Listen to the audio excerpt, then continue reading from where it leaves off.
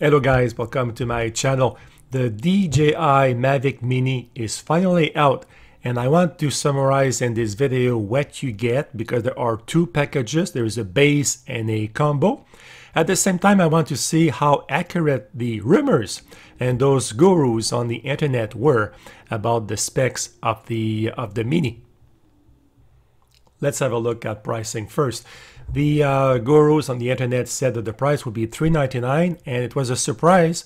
The final price is $349 for the base model, and that does include the controller and a few parts, and you get also only one battery.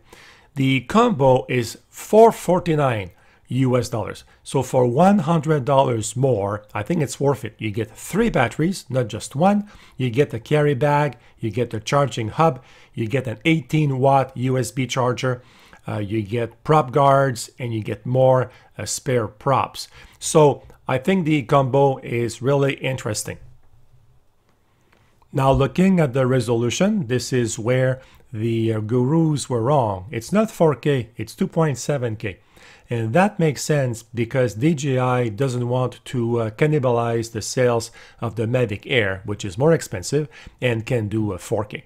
So the Mini does 2.7, but the DJI website doesn't say if it's 30 frames per second or 60. My guess is it's probably 30 frames per second. Another area where websites were wrong, the flight time. It's not 15 minutes, and that's a pleasant surprise. DJI says up to 30 minutes maximum flight time. Imagine that, 30 minutes. In practice, it probably means that you will get around, my guess is 22 minutes of flight. An area where there was absolutely no guess on the internet, and that's the video transmission. It is 4 kilometers. But DJI doesn't give details at this point. Is it Lightbridge? Is it OcuSync? Is it just a Wi-Fi like the Mavic Air? So at the moment, there is not a lot of information.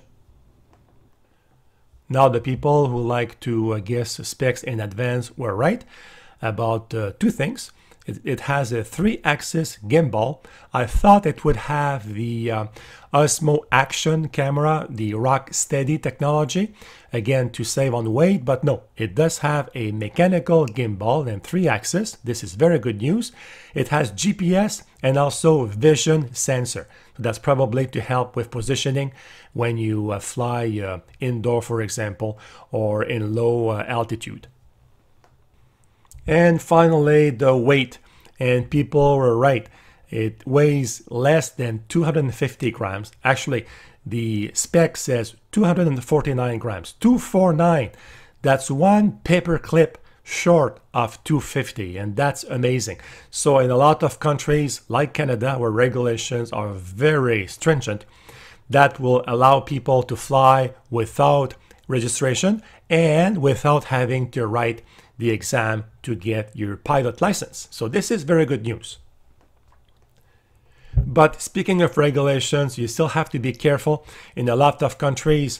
For example, Canada, I want to mention this here, and I think it's the case in many other countries. Regulation 900.06 says reckless or negligent operation, and that applies for drones below 250 grams of weight. So you still need to obey part of the Canadian regulations. So guys, finally, just want to say that I did buy the Mavic Mini, actually at, I think it was $905 when I got it from the DJI website. And there were already items that were sold out, like accessories I wanted to buy, and they were sold out at, it was about 9:10 when I was finishing my checking out. So I'll do a video as soon as I get my drone because I want to test mainly 2 things. I want to, of course, to test the flights and see how the Mavic Mini behaves in the wind.